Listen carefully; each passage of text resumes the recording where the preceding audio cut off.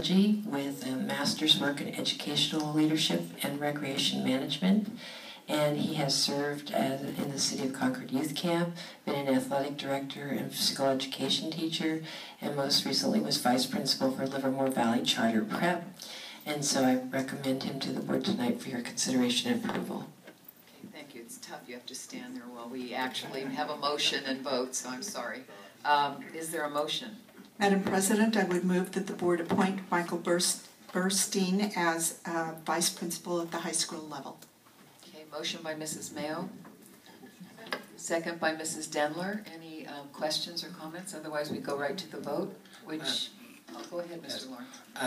And this will be in no way a reflection on the candidates. However, I do feel, and we will be having at our next meeting, I believe, an agenda item around having background information.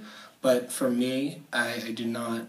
I will be abstaining from voting simply because I do think we should have the background information prior and having a chance to assess that prior to voting.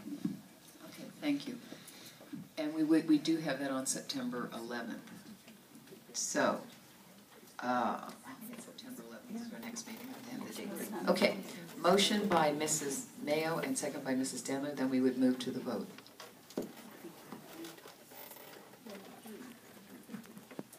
The motion carries 4-0-1. Congratulations.